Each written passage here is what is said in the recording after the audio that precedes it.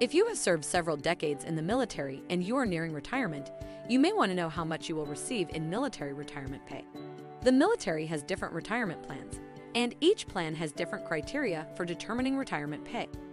The amount you receive in military retirement pay depends on the length of service and rank at the time of retirement. If you are eligible for the final pay retirement system, your retirement pay will be 2.5% of your basic pay for every year of service.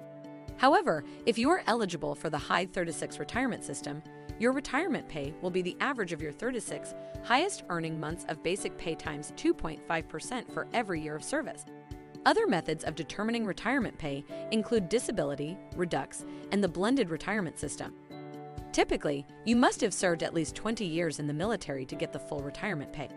In exchange, you will receive a military pension for life. On average, an enlisted service member can receive about $30,000 to $35,000 annually, while a typical officer can receive $60,000 to $70,000 annually.